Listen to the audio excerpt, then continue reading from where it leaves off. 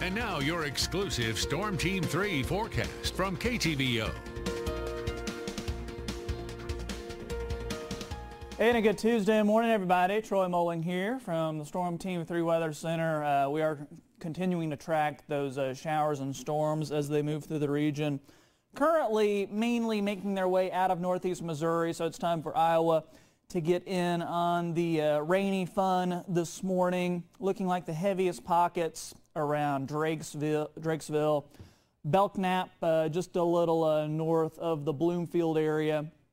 We're going to continue to monitor that over the next hour or so, looking like it'll be making its way out of here before you know it, and we'll see some partly sunny skies by later on this afternoon. Here's Futurecast, and it's showing the rain as it continues to wind down this morning.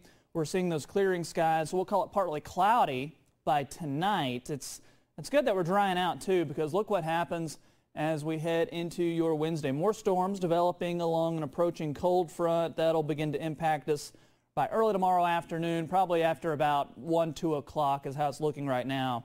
And this round of storms could last into Wednesday night and possibly bring us a little bit of severe weather too. This is for Wednesday. The Storm Prediction Center has us under that slight risk. That's just like as was the case yesterday.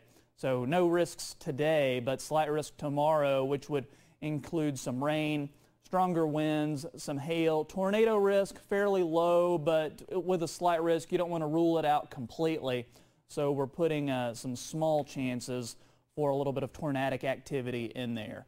Around the region this morning, though, we are into the 50s and into the 60s in the nearby area close to home. Looking a little something like this: 59 in Macon, Kirksville, 60 degrees in Ottumwa. Still looking like Fairfield is the cool spot at 57 degrees this morning. We'll stay into the low 60s through about mid-morning, 64 by around 10, 11 o'clock. Lunchtime into the low 70s. We'll top out at 75 degrees today. I think with the sunshine, that'll help to warm us up, especially warming us up more than what we saw for your Monday. So back into the upper 70s on Wednesday, close to that 80-degree mark.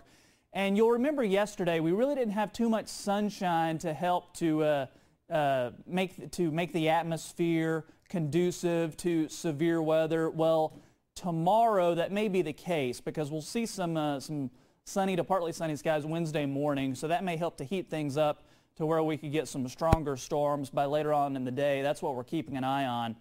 That's why we have the slight risk. Then into the 50s and 60s as we end the week.